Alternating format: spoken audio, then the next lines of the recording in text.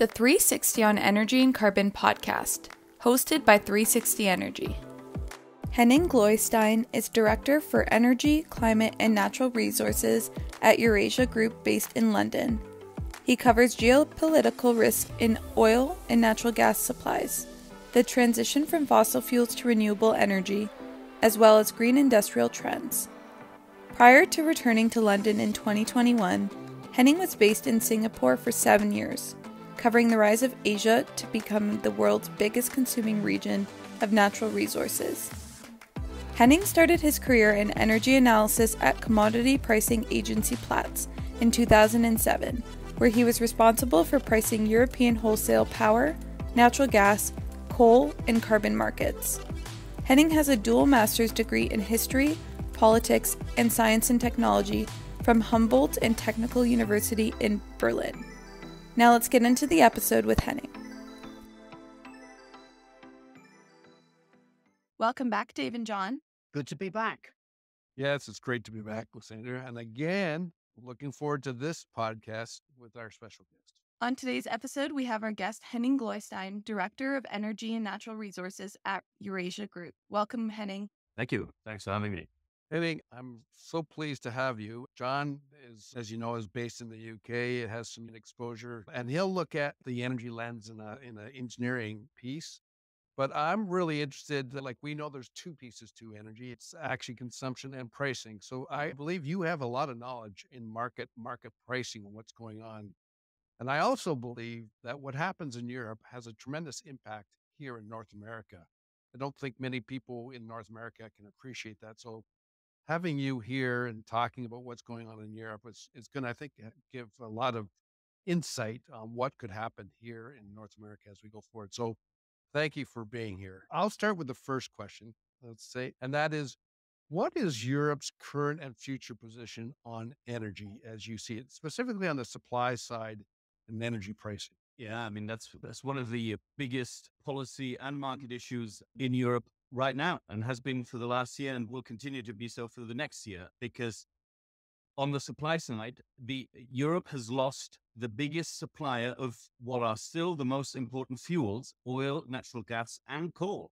Within a single year with Russia, Europe has had to cope without virtually any of this coming from Russia anymore. So there is still a little bit of Russian oil in Europe's systems, a little bit of coal, and a teeny bit of natural gas. But the supply cut is, give or take, 90%.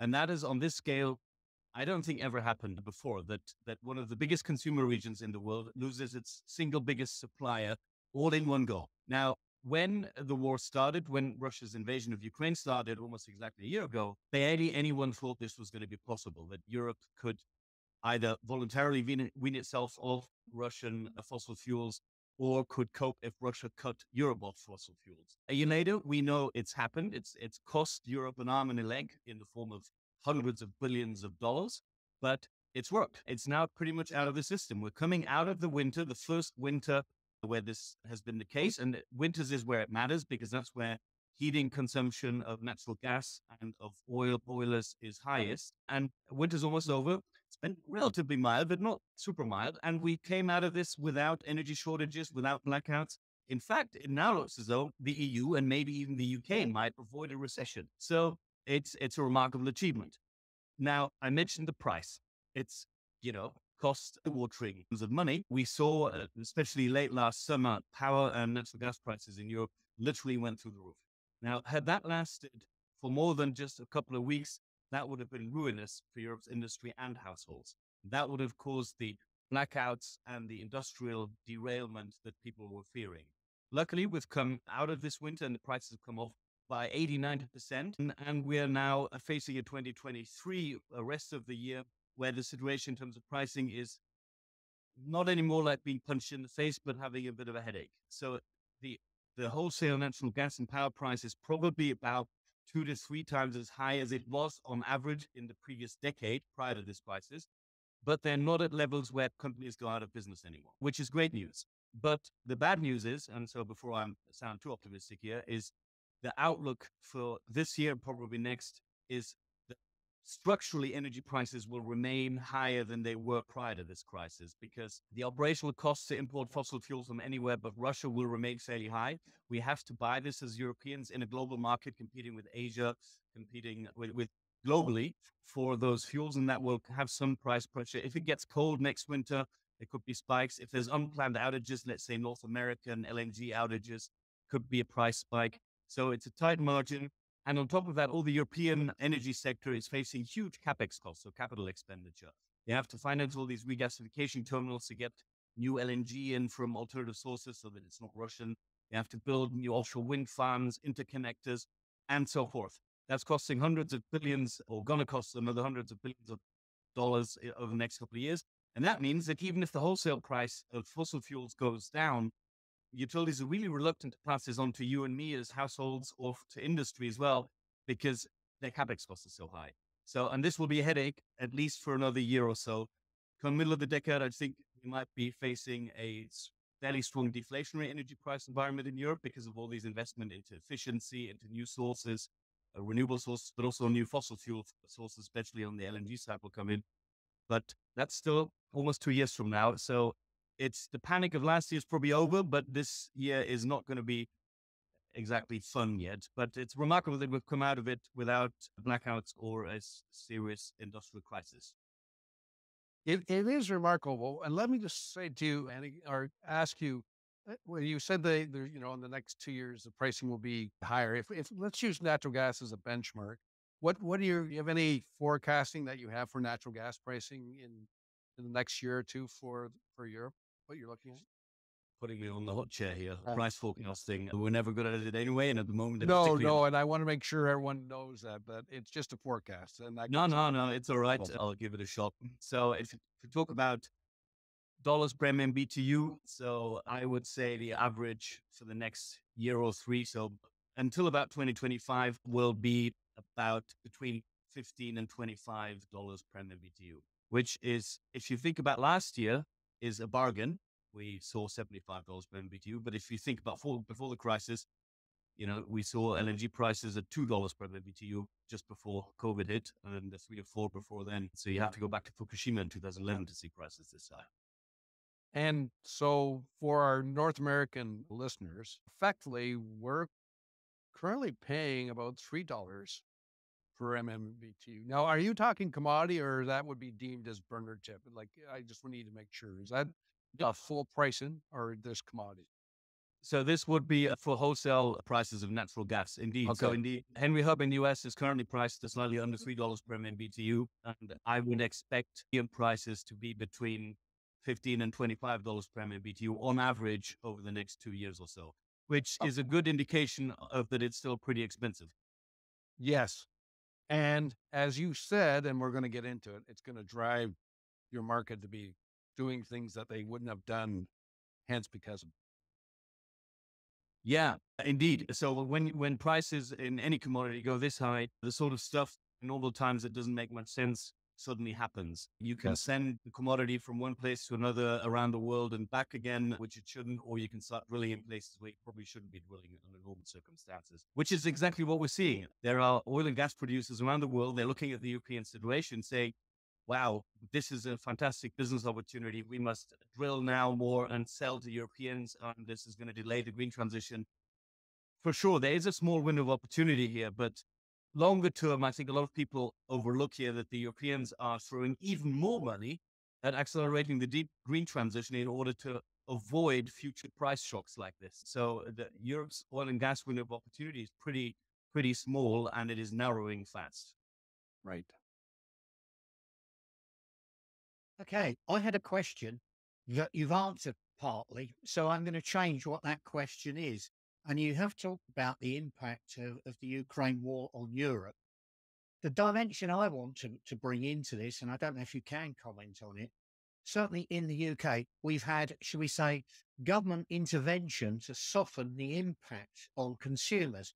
For example, payments to retail consumers and also to commercial users. But that's going to stop. April, they're stopping those payments. I wonder if you could just talk about the impact of what governments have been trying to do in mechanisms like that, and what it has meant in the overall picture. Yeah, that's a really good point, John. So the short answer to this is that every government across Europe, in the EU or next to it, has done pretty much everything it can and tried to find any solution to ease the pain. That has included, as in the UK so far, whether you just mentioned in April this will stop, a cap on retail prices. It has included direct payments to small to medium-sized industries. It has included VAT tax freezes to compensate for rising electricity bills. It's included gas contributions to your gas consumption at home, in Germany, for instance. So any tool as a government you can think of to support the public and especially small to mid-sized industries has been used. And this is a bit of a, I mean, understandably so. The price drop last year was so high that you had to support absolutely everybody. And this is how big the problem was. Had you not supported consumers, and I mean by that households and small to mid-sized industry, they would have gone, the households would have defaulted to their utilities, driving them into financial trouble. Industries would have gone out of business, and then unemployment surges. So governments had to support everybody, and its costs. Actually, there's a very good example. The German government, it's the EU's biggest economy. They allocated 200 billion euros to this for a single year in support. And they're going to probably allocate something like that next year as well. Probably a bit less, but something in that ballpark, which gives you an idea. That's one of 27 members. Okay, it's the biggest one, but it probably gives you an idea that between 2022 and 2024, the EU will have spent up and around $1 trillion worth of energy support, all in, which of course comes 2 years after COVID support, which was that high again. And this is a fiscal problem. This won't be able to go on forever. And this is why at some point they're going to have to do something. You mentioned in the UK, they're already dialing back support for consumers as of April, which will hurt. But this sort of pressure will happen everywhere, even in the most fiscally thrift countries. For instance, the Germans, they're going to have to dial this back at some point. Did you think with this? I've often thought, I've been in energy business for a long time. And there's the Benjamin Franklin statement of you don't appreciate the value of water until the well runs dry. And I think there's been a situation with this that people have taken, good, well, reasonably priced energy supplies as just it's there. And I think, did you think this is sort of, I wonder what long-term lessons we're going to learn from this, I think is where I'm going. Yeah, a really good point. I mean, the concept, even I grew up thinking you switch on a light and that's what happens. The light goes on and it always goes on and it doesn't feel particularly expensive. I mean, as a kid, I never had to pay the bill, but yeah, I mean, that suddenly last year was, I think, the first time that give or take 500 million people in a very wealthy area of the world thought that there might get cold in winter because there might be blackouts or the heatings won't work anymore. Yeah.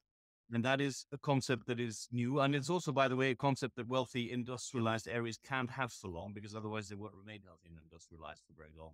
So I think a lot of people have woken up to the fact that that energy is a commodity. It is a scarce good in some ways. Not in all ways, of course, there are renewables, and governments, and this is probably almost the more important part, have realized that they can't take affordable, reliable energy for granted in their infrastructure forever.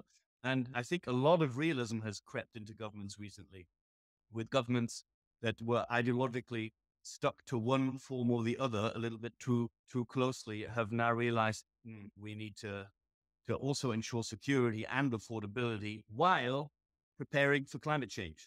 And this is amazing. I mean, this is so complicated. Every single challenge here is difficult. It was incredibly difficult securing this winter's energy supply for Europe. It's incredibly difficult to do it for next winter as well. And then to keep on track for climate change and the decarbonization that we will have to engage in all at the same time. Yes, it's interesting on that because in the UK, we've had one of our major, trade department has been broken up into separate departments now. And we have a separate government minister responsible for net zero and energy security. And the two have been put together. And that is going to prove particularly interesting, I think, as we go forward. Very, very much so, yeah. Oddly, I mean, it seems a return to the past. No, I mean, I seem to remember DEC. That's right. Climate change. So Yes. I actually do say I think that was probably a necessary switch back to something, because back then, if I remember correctly, DEC was broken up for no good reason, as far as I can. Yes, I mean, we have messed around. I don't know, North America has been, I think, more consistent in this, but certainly in the UK, we've messed around with where energy fits. I think historically part of that, and this is how governments are involved, isn't it? Part of that was because so much of our utilities were government owned. So they dealt with them in a completely different way. And there's how, as a government, do you deal with free market utilities? It's, yeah, interesting.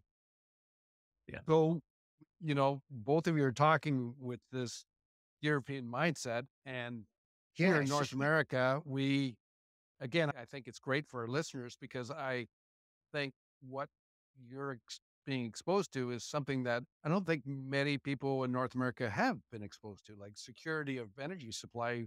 We've always had an abundance. No one's ever worried about access to energy and pricing. Yes, there has been pricing shocks, but not to the degree that you're talking about. And I think with this energy transition that is going to happen, whether people accept it or agree that it's going to happen, it will. And because of that, there'll be some challenges that will be faced for sure. So I do want to make sure people understand when we're talking about this, how it will relate here in North America. I want to come back, Henning, on the marketplace, and that how did Europe compensate for the lack of energy supply? I know you talked about it a bit, but could you go into, all of a sudden, you have this major disruption. And by the way, I didn't know it was coal as well. I thought it was natural gas and oil, but coal. What did they do? How did it happen so quickly? When I heard an LNG port was developed in 8 months, when we talk about 3 to 5 years, I go, oh my gosh, the speed of what was done. Unbelievable. So can you share with our audience? Yeah. So this is, I mean, the way you just also mentioned, wow, it's not just gas, it was also coal and oil. Sure, but natural gas was the hardest one. So that's why it caught all the attention, because Europe had spent 40 years building a pipeline network from Russia to Europe, and that had to be dealt away with. And then some of it got blown up as well with Nord Stream 1 and 2. So how this happened is quite remarkable. There has actually been a little bit of a precedence here.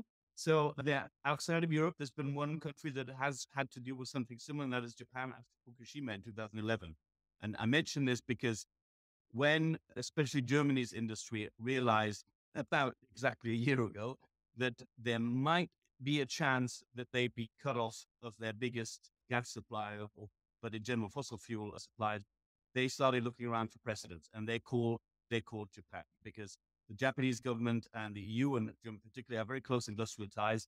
And so the blueprint for this was Japan, when after the earthquake, tsunami, and nuclear meltdowns in 2011, Japan had to switch off its entire 35 or so nuclear reactors overnight and deal with it. They dealt it without power outages, without a real recession. And so people figured, maybe we can learn something here.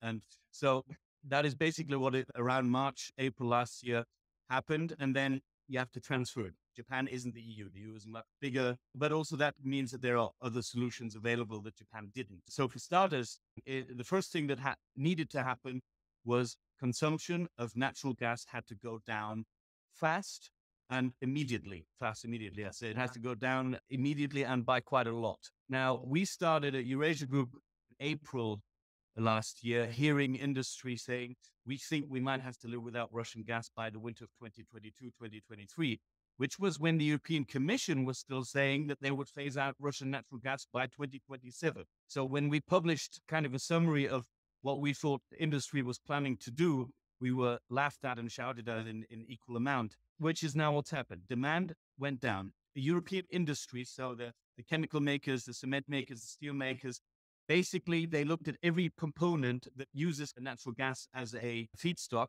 and said, how old is this one? And if the answer was 30 years old or something like that, they said, well, what if we take it out and put in a new version of the same thing? How much less gas does it consume? The answer is normally about 30% less. So they realized, whoa, if we can just modernize all our old stuff within the next year, we are going to save a lot of energy by not actually losing output, which is exactly what they did. They threw money at the problem, and especially big industry had a lot of cash, and government supported them to just modernize all the old stuff. And then the old stuff that they couldn't modernize, let's say really old pipes that are long, you could coat. So thermal coating happened. So a lot of, especially the chemical industry, looked at It's old big pipes and said, well, what if I put a thermal coat around it?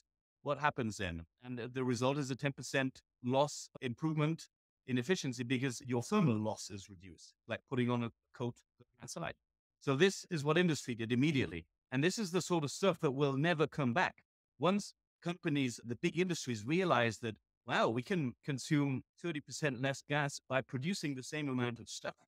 That's an efficiency gain you will never get back. And this will continue this year. The other aspect has been just trying to become a bit more savvy about consumption in offices, reducing the thermostat from, let's say, 22 degrees centigrade to 16, and people putting on pullovers at home. Some of this will come back because it's like 16 degrees. We did this in the office in winter is actually quite cold when you're sitting down. 22 degrees is probably a bit too warm. 19 is probably fine. So, and then a little bit has been import substitution so that you, instead of making base chemicals, for instance, yourself, you import it from China or the United States. And a couple of companies went out of business. And that part is the part that hit industry and growth so far. But it's been quite low because I mentioned earlier, it looks like the EU will avoid recession, UK maybe as well. And actually, if you look at industrial output, year on year, 2022, it was flat with 2021, although the gas consumption was down by more than 20%. So this is a remarkable achievement. But as I said, it costs hundreds of billions of euros. But that is why this is moving from emergency management to long-term planning, because once you've spent so much money on efficiency gains, you really don't want to just blow it all away and start consuming again. And again, a precedent is Japan. Japan's industry never went back to consume as much energy as it did prior to Fukushima, although its industry as a whole has gone back and is actually now bigger than it was 12 years ago. So it's a remarkable success story, I'd actually say, by industry, helped, of course, by lots of government money and households being conscious of their consumption. So what I'm hearing, and it's something that we really try to inform the public, is it is efficiency, conservation, and supply options. You can't look at managing energy/carbon without looking at both those in combination. And unfortunately, at least in North America, we find that they tend to be worked in silos and not integrated. But you had to in Europe in that situation, right? Yeah, I mean, emergency makes you creative. That's, if you have to do something, you do it, even if you thought it was impossible before. I mean, on the supply side, of course, I don't want to only laud and hail being consumers here. The energy industry, I know they're getting shouted at for all their excessive profits now, and they do look a bit excessive, but I mean, the internationally energy industry, gas producers, especially the LNG industry, but also pipeline operators from Norway, have done a remarkable job. So LNG exports from the US to Europe exploded. The biggest buyer of LNG in the world in 2022 was France. And prior to that, it had been China, Japan, South Korea, whatever, not in Europe. And the French didn't supply that gas to themselves because the French don't actually consume a lot of gas. They pumped it on. They built a new pipeline really fast from the LNG import terminals in the North Sea at Dunkirk to Germany, who needed the gas because the Germans didn't have LNG import terminals. Took them some time. Dave, you mentioned it earlier. The Dutch actually built 2 terminals within 5 months last year. The Germans built 3 terminals within 8 months. So there's now half a dozen new terminals. But at the start of this, they were there. The French, though, had their own little problem. They have an electricity problem because half their nuclear power power plant fleet was offline for most of last year. And they use electricity for heating in winter. So the French needed more electricity. The Germans needed more gas. So what happened is cooperation. It wasn't shouted about and made very public. The French imported more LNG. They built a little pipeline for the Germans to pump the gas to Germany so that the Germans could use that gas to generate more electricity so that the Germans could heat themselves and send some of that electricity right back to France where it was needed. Quiet cooperation between Paris, Berlin, the grid operators, the LNG folks. Meanwhile, Norway is now the biggest gas supply to Europe. They replaced Russia. Norway, I mean, it's also remarkable what they did. The Norwegian government deferred all non-essential maintenance of their offshore oil and gas rigs this winter so that they could produce more than nameplate capacity through winter. Yes, they earned a fortune doing it, but it's remarkable. They had to change the law for this. They had to ask their workers to do stuff that normally under normal regulatory environments looks a bit shaky. So that's worked. The energy industry has done remarkable stuff here to meet that demand because amazingly, European gas imports as we speak now are only 8% lower than they were at the start of the war when Russia was fully supplying still. Wow, So that's amazing. It is, yeah. Hence, the inventory is actually quite full coming out of winter, because that plus reduction in consumption means that we've actually had surplus gas supply. That's fantastic. I want to, we do a lot of work in the greenhouse industry. And so I met with a couple of folks from the Netherlands last week, and they echoed what you said. They said, listen, we reduced our consumption by 20 to 30%. And these guys were really efficient before. And they go, we're not going back. We don't have to go back. We know now that we can do this. Now I have to tell you, like if I said that to anyone in North America, they look sideways at me, like, what the heck are you talking about? But the Dutch would be, you would appreciate this too, Henning. They're really efficient to start with. And then they did 30% on top of that. It's amazing. It really is. I actually, if you want to see sort of how to deal with this live and in long term, the best policies, industrial scale, like how industry adopts, the fertilizer industry, the greenhouse gas industry, the chemical industry, and how governments adopted this, is actually the Netherlands and Belgium. And I'm neither Belgian nor Dutch, and I don't work for their governments, but they are the ones. I mean, they've got the big industrial hubs, Rotterdam and Antwerp. They've got the greenhouses you mentioned, so agriculture, which are electricity intensive and ammonia intensive because of fertilizers. They have very few natural resources, and they resolve this really well. And if you want to see live how they're adapting to the future, I really recommend anyone who has the time to go to, especially Antwerp at the moment, because it's a chemical renewable industrial cluster all at once, and all these long-term plans are being put into motion physically already. You can actually see what's going to happen in the next 20 years. It's gone from PowerPoint to drilling. It's quite remarkable. I'd like to take us back to looking at the bit of the gap that's filled with the loss of Russian energy, should we call it. And simplistically, you would think this could present a wonderful opportunity for renewable energy. Has it? Yes-ish. Or the Germans say Jein, which is ja and nein at the same time. Yes. So 2 steps ahead, 1 step back, and lots of stuff like this going on. Basically, I think, yes, in the long term, definitely.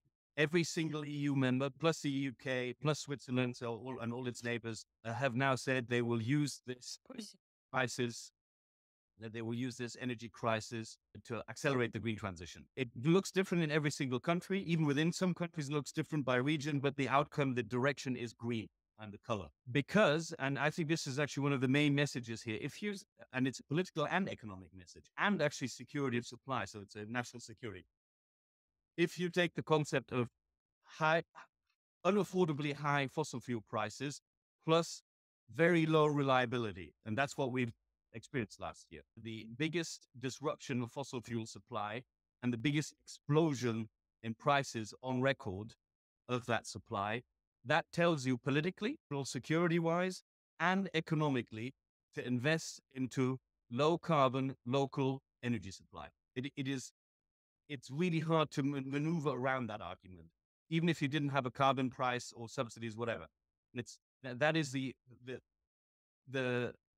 big thing in that basically the message. However, in the short term, there has been this emergency that we had to avoid winter shortages. Europe, for the first time in 15 years, had to raise its coal imports. Coal-fired power generation has gone up significantly, although it's actually now coming down already again. But no matter what, the Germany fired up like 15 new old coal-fired power stations. It even approved another lignite mine, last one, which is remarkable given that there's a Green Party involved in the government. The French, Italians, and Dutch did similar stuff. And these coal units won't all be switched off this year. They will be operating for another 2 to 3 years until what I mentioned earlier, until probably around 2025, the situation totally eases and normalizes again. And that is what I mean. Sort of long term, the green transition will accelerate. The money being spent is largely green. The policy environment, the regulatory environment it's all green. But the emergency management that we're still dealing with right now is brown, black, and fossil. Fair enough. That being said, do you think, Henning, that the war ends? Will Europe ever go back to Russian gas? Do you think, or is that a lesson learned there? Yeah. So, I mean, in the long term, let's face it, we have to cooperate and trade with Europe's biggest neighbor. Russia is Europe's neighbor. It has every natural resource of the world that you need now and you will need in future. And trade does enable peace. I know that's fallen to pieces recently. 40 years of pipeline politics in Germany just fell to pieces, and they overdid it with this.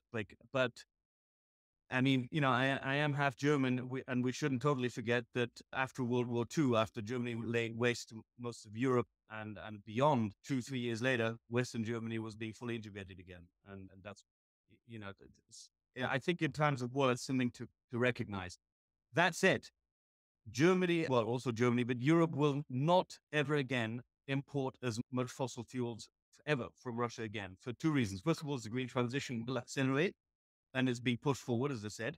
Second of all the deals that have just been made, American LNG, pipeline from Norway stuff, the hydrogen alliances that are being made, Algeria deals, Azerbaijan, Israeli gas and oil coming. These are all 15 to 20-year agreements. So that means even if peace broke out next week and Mr. Navalny is released from jail and becomes Russian president, we can't return, even if we wanted to. That's gone. And the trust, of course, is gone for another probably 10 years.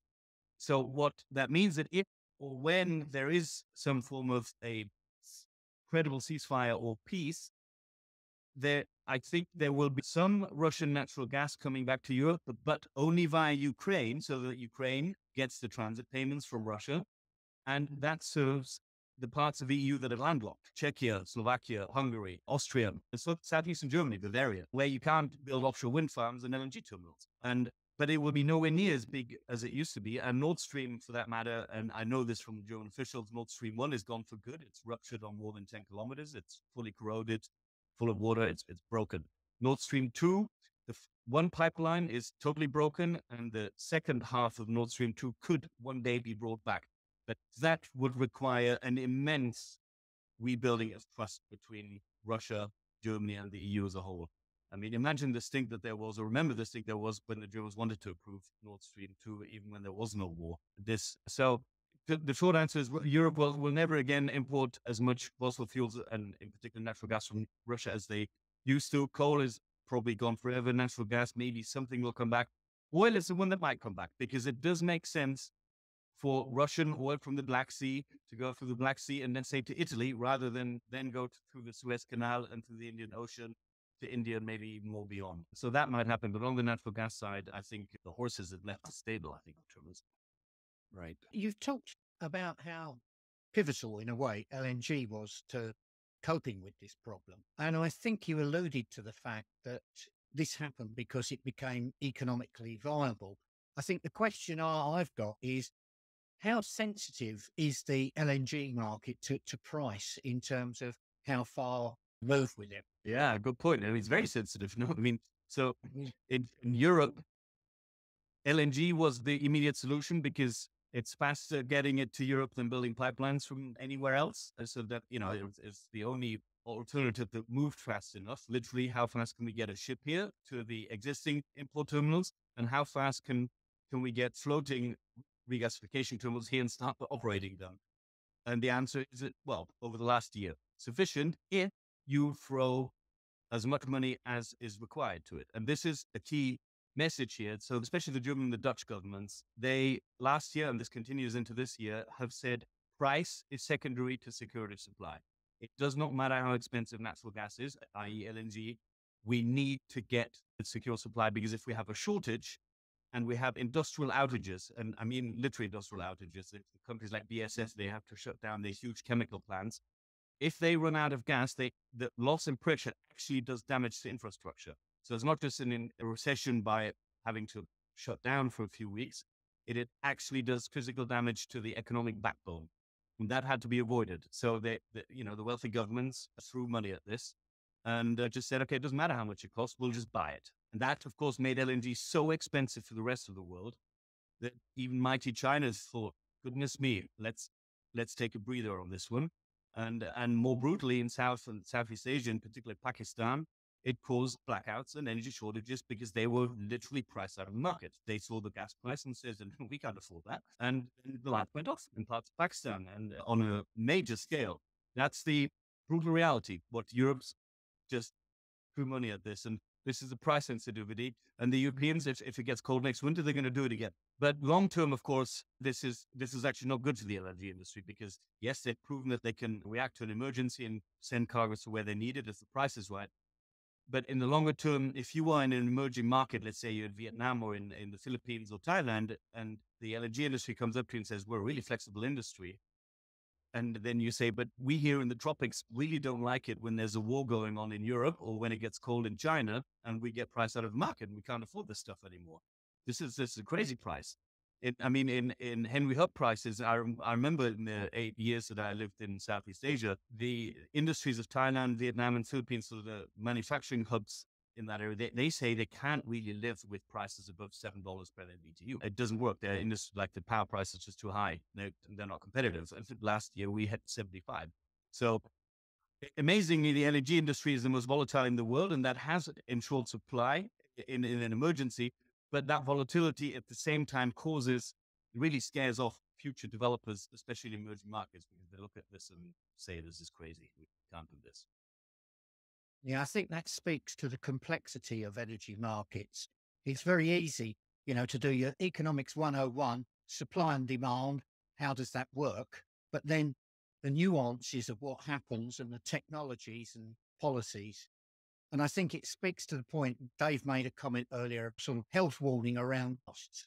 I know over all the years I've been involved in energy, I've never yet seen an energy forecaster be able to come up with a meaningful long-term forecast. And it's because there are just too many variables. I totally agree. That's why my forecast for gas prices for next year is basically between 1 and 100. And even that might be wrong. I think it could go in the 20s. That works. Henning, this has been an excellent episode on the European energy market. What is the biggest takeaway for our listeners? Really good question. So the biggest one I would say from a European point of view, because I sit in Europe, is it is absolutely amazing what the pace and scale of change that is possible if you have to. And if you look at the solutions that are there in the long term, they all point towards the need, but also the opportunities provided by clean, low, zero carbon energy solutions. This is the long-term solution. Sure, in the short term, we need anything we can get our fingers on. But in the long term, as I mentioned before, is if you have a high risk of supply disruption and exploding prices of the fossil fuel, then the solution is to invest into the local technologies that you can generate locally by creating jobs and cheap, abundant energy. And we can do it. We just need to see the opportunity here rather than just the risk and the danger. Thanks for that, Henning. John, what's your biggest takeaway? I think it's something that I've always thought that what we're dealing with within energy, if you want to just deal with it within your own country and close off your mind to what else is going on, you're making a big, big mistake. We are so globally interconnected in every way now that, something that happens in one country at some point has an impact on another. Thanks for that, John. Dave, with your North American perspective, what was your biggest takeaway?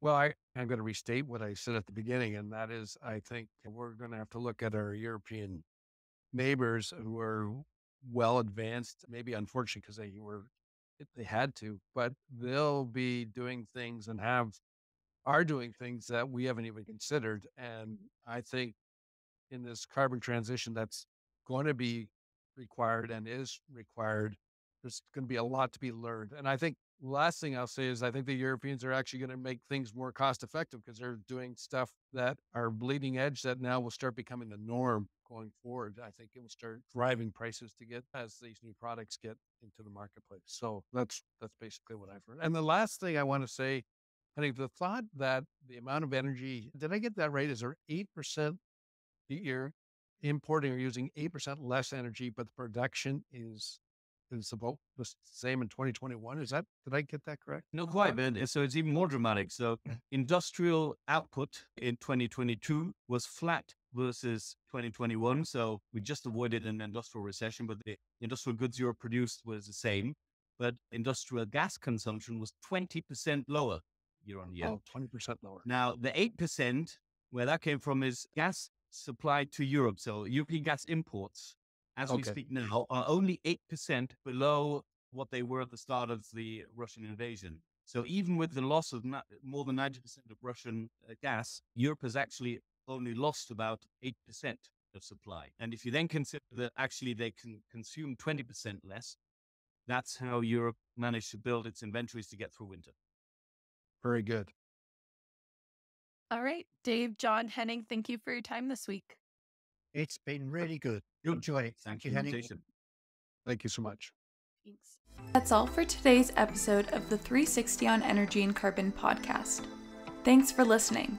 Make sure to check us out on our website at 360energy.net and follow us on LinkedIn at 360energy Inc. Tune in to our podcast on Apple Music, Spotify, Anchor, or other listening platforms by searching the 360 on Energy and Carbon. You can watch the video recording and subscribe on YouTube at 360 Energy Inc. Email us your feedback at podcast@360energy.net or comment on our LinkedIn post. See you next week.